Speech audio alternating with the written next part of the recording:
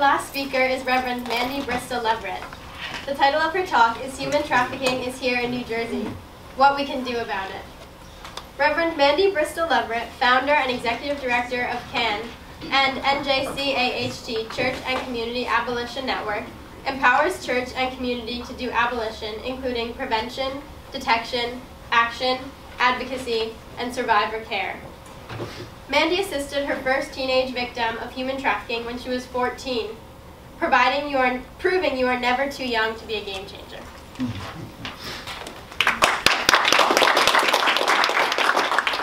I think it's interesting that what was just shared about sleep, because I'm sleep deprived at the moment. So if I bomb, I'll just blame it on that. And I think all of us can probably use a little volume right now. Fascinating. I've been taking mental notes and giving myself notes on what has been said. It's amazing. My name is Mandy, and I want to bring to you some awareness that many people don't know about. And so we're going to kind of delve in this very quickly together. I think it's interesting that we started with skydiving, and our adrenaline was pumping. I was like, sign me up. And then we're talking about sleep. I'm like, oh, I need that nap. Power nap. Right after you see me in my car, I'll be napping. Thank you all so much.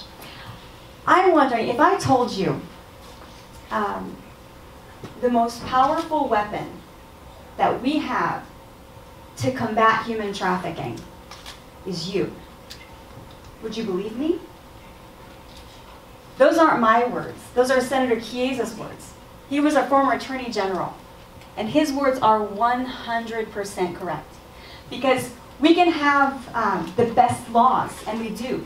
Our coalition, the New Jersey Coalition Against Human Trafficking, which I'm a part of, and I'm actually leading that group, we wrote the law that is the toughest in the nation. We were the first state to prosecute a trafficker under state's law. We are also the first state to use vacatur, or completely wipe someone's record clean that was a victim of human trafficking. We're really breaking ground, but it's a slow process.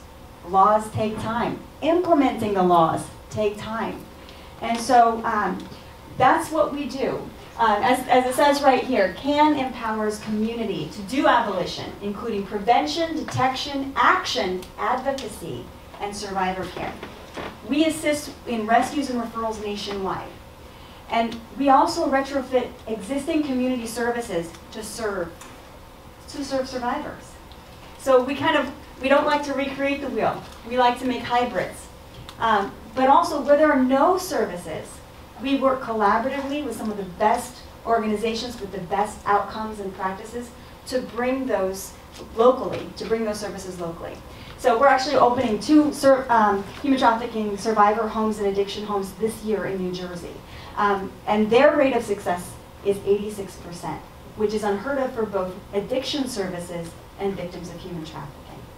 So that's just one part of what we do. Ultimately, we are empowering the people, connecting community to end slavery. And so CAN is just one of over 100 different organizations that come together just in New Jersey. Our purpose is uniting New Jersey communities to end slavery. And our membership are organizations like student-led organizations. We have political organizations, faith-based organizations. We have FBI, we have legislators. We have just about every kind of organization you can think of. And some of these organizations would never come to the table for any other reason but to end slavery. Some of them are organizations that are each other's nemesis. I can tell you during this presidential election season, they were definitely on different sides of the table. But we are all passionate and respectful, and we can come together for this purpose. So I want to invite you to become a part of the New Jersey Coalition Against Human Trafficking. There's so much we can do together. But today I want to bring awareness in a general sense, but I also want to bring you action points. Because like I've found, I've been doing this for decades now as an adult professional. As was mentioned, when I was 14 years old, I assisted the first victim of human trafficking I would ever assist. I didn't know it was a victim of human trafficking. It was a pregnant teenager who lived, she was homeless, lived in, I I went to high school in the, just outside of Seattle. So in the valley of Mount Rainier, literally next to the Glacier River water. She was homeless, and she was being beaten, and she was being sold by her boyfriend. And so I didn't know what to do, but I knew I could ask people for help that knew what to do. And so I began what I understand now as service provision. And it's funny that you would mention about REM sleep, because I had a dream when I was 12 that I would be rescuing slaves. We didn't know until I was in college. We didn't, in the early 90s, we didn't know that slavery existed today. And it's just interesting how, for whatever reason, our dreams can inform us. And so much of those billiard ball can really guide our steps. I can tell you everything that I've gone through in my past has served me well today. And seemingly really random things have informed me and helped me. And I hope that you feel the same sense of your purpose in life. Because we're not human doings, we're human beings, and we bring intrinsic value. We are intrinsically valued. And so we can't sell each other. No one should own you. Now that's not a globally agreed upon idea. We're Western educated, so we tend to think that's how everybody thinks, but not really. I want to talk to you about our law, and then we'll talk about some other areas that express that very thing that I'm talking about. Our law is the toughest in the nation. Our law basically says, it's an agreement with our federal law, which says a victim of human trafficking is someone that is being sold for cash or goods or services. And there is force, fraud, or coercion that is keeping them bound. Not always chains or anything like that. In fact, most of the time it's not chains. And so this force, fraud, or coercion keeps them there. And our human trafficking law also recognizes, both federal and state, that there is no such thing as teenage prostitution. If you are a minor, you are automatically considered a victim of human trafficking, even if you say you're not. Because even in states like our state, we have age of consent laws. So in New Jersey, it's 16. There are other states different. Our human trafficking laws, both federal and state, trump that law. So if someone is being trafficked and they are a minor, they are automatically considered a victim of human trafficking, and they don't even need to prove force, fraud, or coercion. There are several myths about human trafficking that I want to dispel before we go into what it looks like globally and in the United States. One of the myths is, it can't happen to me or to anyone I know. It's someone else's problem. All the poor overseas, all those poor people in the other country, all those poor foreign nationals. I want to tell you, actually, in the United States, the majority of victims of human trafficking, 83% of the slaves in America today were born here. So that changes how we even identify a slave. And of those people who are being enslaved, whether they're foreign born or in the United States, of those people who are being enslaved, most of them started to be enslaved between the ages of 11 and 14. So they met their trafficker in that very young, so we're talking about 5th grade, because some students are in 5th grade still in 11, 5th grade all the way to 9th grade. So let that sink in for a minute. These are the facts that we're finding out. And it's an emerging awareness. Initially, about 15, 20 years ago, we thought it was just foreign nationals coming in, being duped and used. But as we are doing the work, we're realizing this is completely different. Our overseas agencies have been aware of this longer. And so we look to them sometimes to help in our service provision, to advise us, because they've been healing it the longest. So what does it look like? And I'll talk about some other myths as we go along. Another one is that if you are undocumented and you come forward and say, this is happening to me, that you will be deported. Nothing could be further from the truth. If you are identified as a victim of human trafficking, there are more services for you than there are for nationally born victims of human trafficking. There are T visas, housing, job. There are all sorts of resources. So if you know someone that is afraid to get help for that reason, please tell them. And use the national hotline number, which we'll show you in a minute. It's kind of easy to remember. It's 888-3737, 888. And there's a text, a national human trafficking hotline number, 24/7, multilingual, text and phone call. Oh, just freedom, one call away. It's Be Free. It'll be up here in a minute, but I just wanted to let you know those are some really important areas that we want to make sure we're on the same page about. So this can happen to anywhere, or anyone, anywhere. And it really can. I mean, I can tell you so many stories about young people, especially the tween age. They make apps just geared to them. They were, some girls were telling me about, some girls I was mentoring were telling me about this new app, this is a few years ago, called Talking Angela. Anybody hear of that? 1, 2, all right. Most people are like, no, because that's like an eon ago of apps. But this app could turn on your GPS, and it was a friend, right? And middle school girls especially, it's had a catty time in their lives, and they said, I like to have that positive person in my life on my cell phone, a stranger, by the way. But that app can turn on your GPS, so it can know where you are at any time. It can take videos and pictures of you without you knowing. And so some of these middle school girls were telling me, oh yeah, we went into the bathroom and our friend has this app on her phone and it texted her, oh, you look so cute today, let's take a pic. That's how invasive strangers can be. I have another friend of mine who her daughter was gaming on the television, not even on her device. She was gaming on her television in the suburbs, nice community, good family, very protective. And she was gaming with a stranger. She was 15. Her 16-year-old sister intercepted a message. She was going to meet up with this person she's gaming. So the 16-year-old sister tells her mom. And so mom talks to the police, and the police find this guy within a block radius of her house. And he has a list of half a dozen other students and their addresses in the area. And he's a man from Croatia. That's how you can live in the sticks. We're developing some service homes that are in the country of New Jersey, and you can be way out there. And international traffickers can find you. But it's not just international traffickers. It's a lot of everyday, everywhere things going on. My husband works in the Bergen County Jail as a chaplain. And one of the things that used to be, things are changing. Used to be if you were a pedophile and you were in the penal system, you would be persecuted by all the other inmates. Murderers you really had to watch your back. But you put a dollar sign on it today, and it's just business. And so things have changed. Parents traffic their kids, but that's not anything new.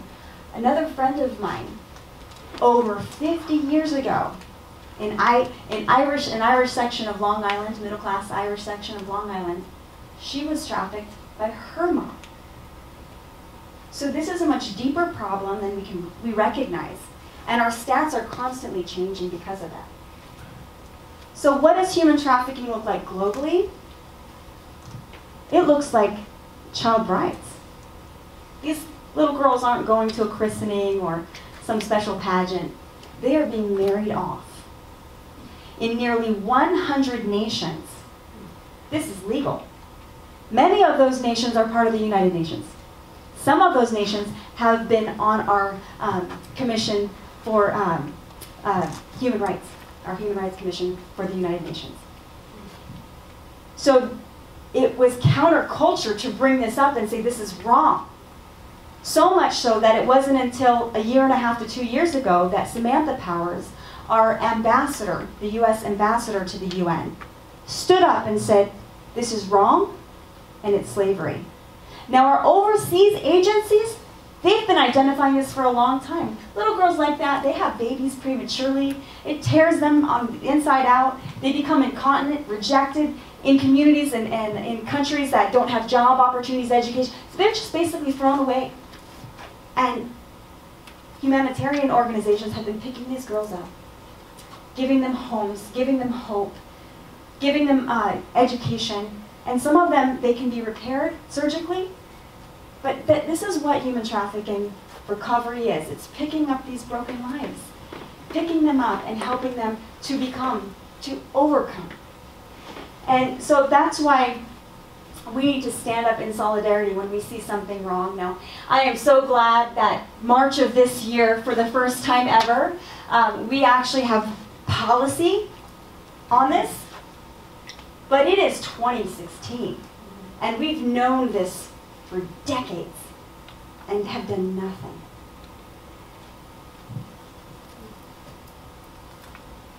Another form of, actually 3 other forms of human trafficking globally. Now, typically, we see these mostly overseas, not so much in the United States, but we have child brides in the United States.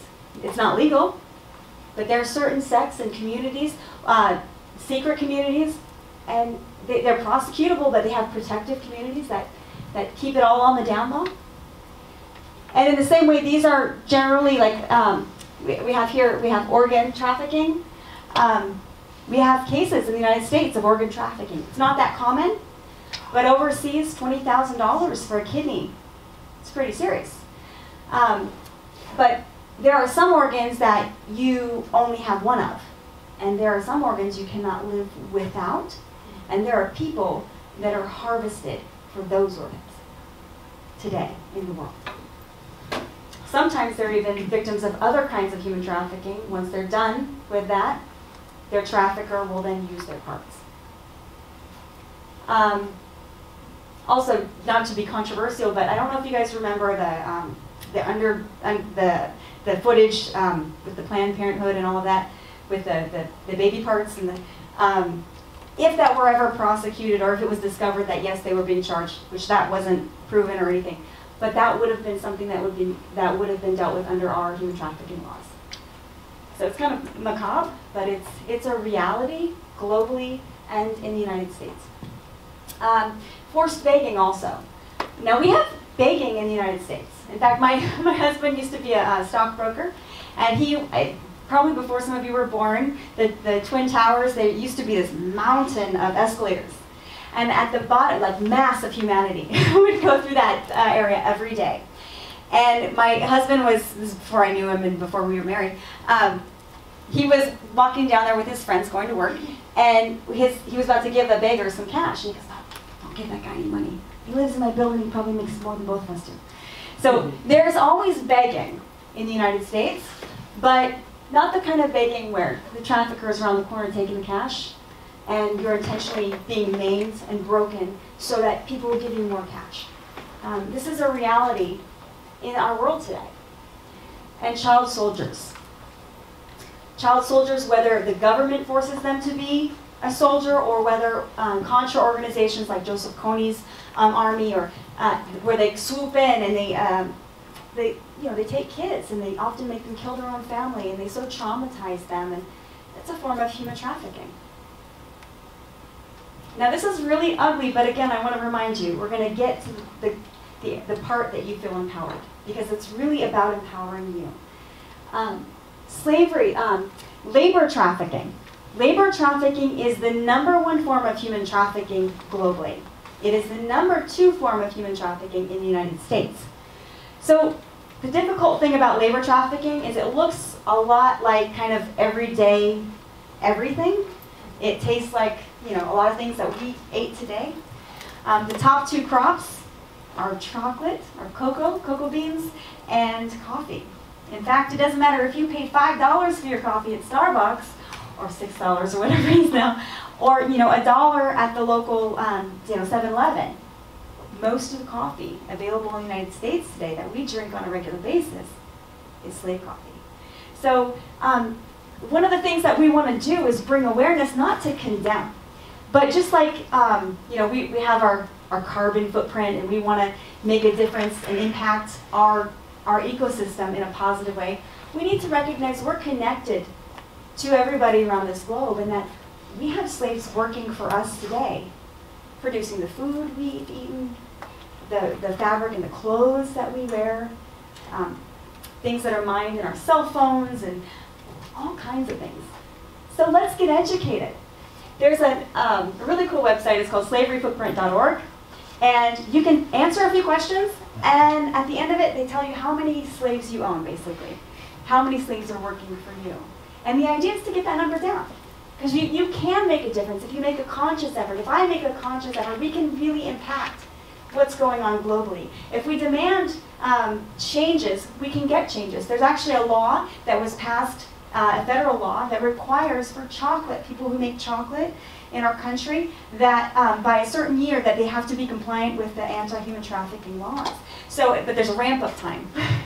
But I ask you just to consider, to research, and to understand that this is a lot of everyday, everything, everywhere. It can be someone working in a diner. There was a case in California of a nursing home that was staffed by all victims of human trafficking. We've had trafficking busts for contractors in New Jersey. We've had braiding salon busts. We've had tomato farm busts. A lot of times our made in America companies or farming companies, they will subcontract their labor force, so they don't always know what's going on. So changing laws, changing procedures that require us to be aware, because it's going on right here in New Jersey and right here in our country. And so there's a lot of things we can do. And by the way, you see the lady getting her nails done. In that scenario, it can be the person doing the nails, or maybe the pimp wants their girl to look good, so she's getting her nails done and sitting in that seat. In either case, it can be in a nail salon. It looks like a lot of everyday, everywhere, everything.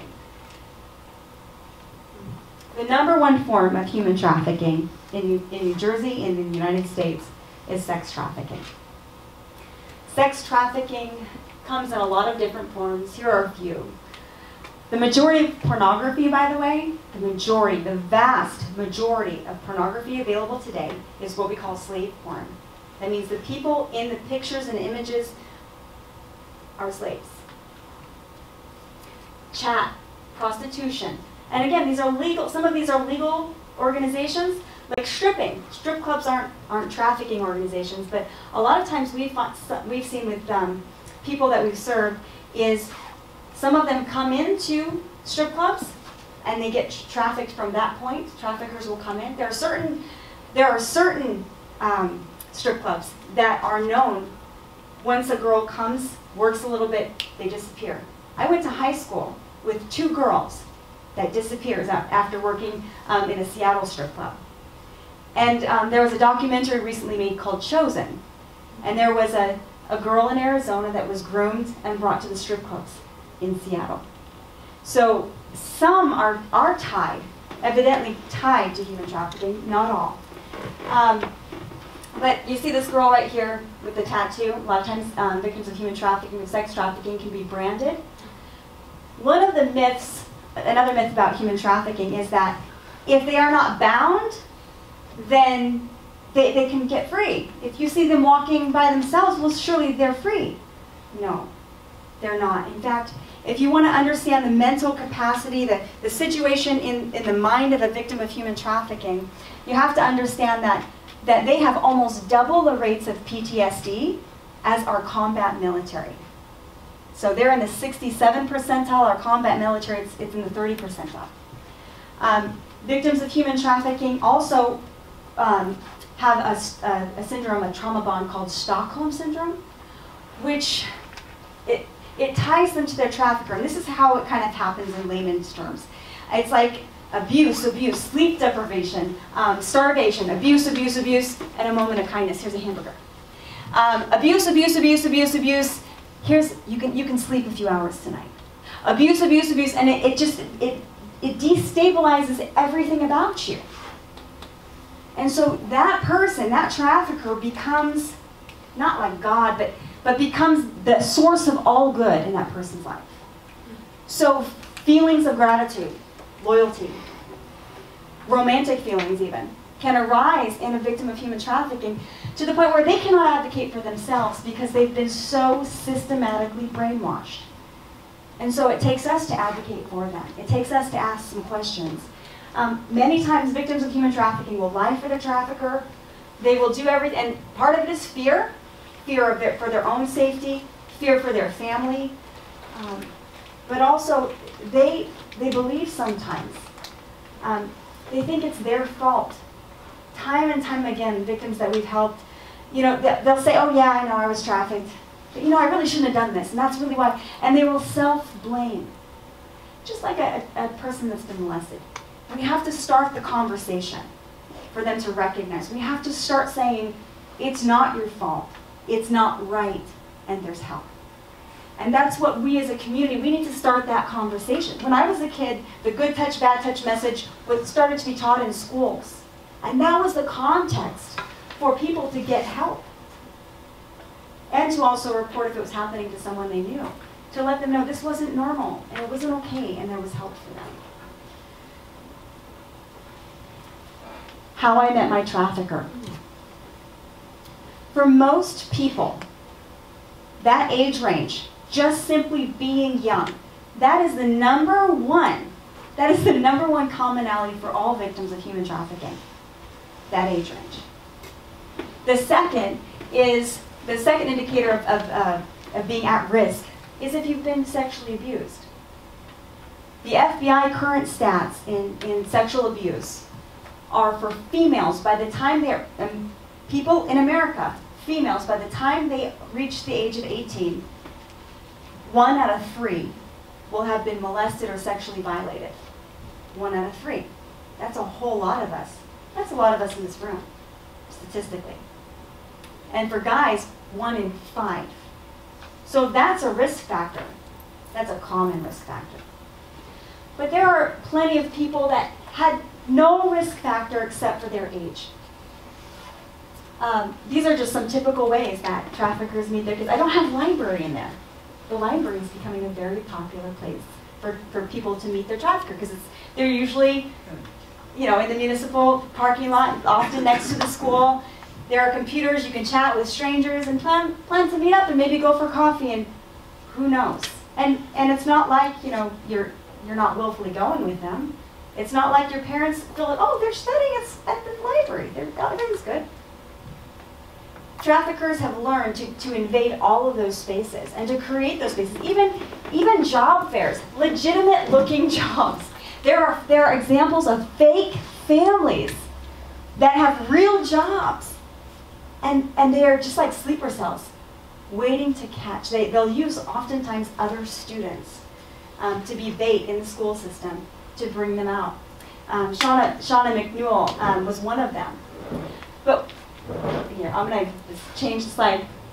But house of worship, sleepers, foster parents. They've met them as foster parents. Apps in the mall, at movie theaters, in the bathrooms.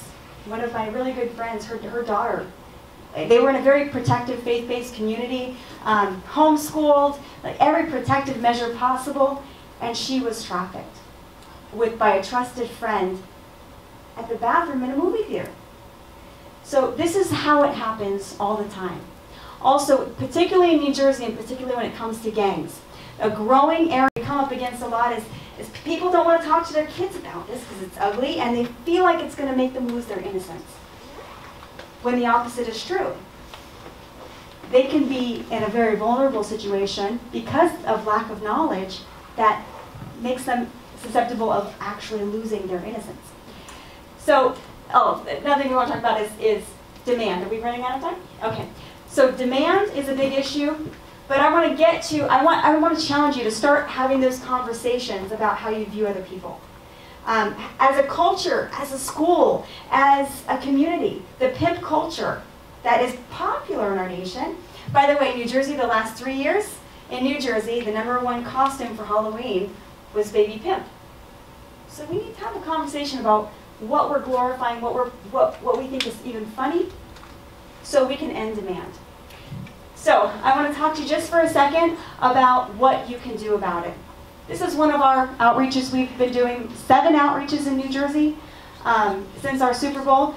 The soap outreaches were launched in New Jersey. What it is soap, hotel soap, labeled with the human trafficking hotline number. Teresa Flores, my friend, she was victimized over like 30 years ago. And she said, what would have reached me in my worst hour? I was only allowed to be alone in the bathroom washing up in between people. And so those bars of soap with that hotline number, if we put them in hotels, especially when they're packed full of people, maybe a victim will be helped. So we've been leading these outreaches since our Super Bowl, but these outreaches have been going on all over our country for the last 7 years, and countless victims of human trafficking have been rescued. What we do is it's just an hour training, and then we mobilize in teams of 4, go to 4 hotels. We give the staff of the hotels soap, area posters of pictures of area missing children, and packets of information. And every time we've had a soap outreach, again, we had this last spring 7, but we had our 7th outreach. Every time at least one of those kids were identified by hotel staff while we're there. And everything, law enforcement takes over after that. The last 2 we did in Atlantic City, that we did a back-to-back one. There were 4 children identified while our volunteers were there. 2 busts happened while our volunteers were there, and another one happened the following, that week. So this is an effective outreach, and just one of the many ways we want to help engage you in abolition. These are some other ways we can help engage you. We have a toolkit. We have all kinds of resources. If you want to find out about any of these resources, you can email us, go to our website. They're available to you because it's empowering you to end slavery, to do something about it. Just simply knowing that hotline number. Posting that hotline number, that text number. We have posters that you can put out in your community, on your camp, at the washing, at the laundromat, it's at Starbucks, and just get that information out there. That'll save a life. That'll empower people to report. I'm Mandy Leverett, and I want to help empower you to end slavery in New Jersey. Thank you.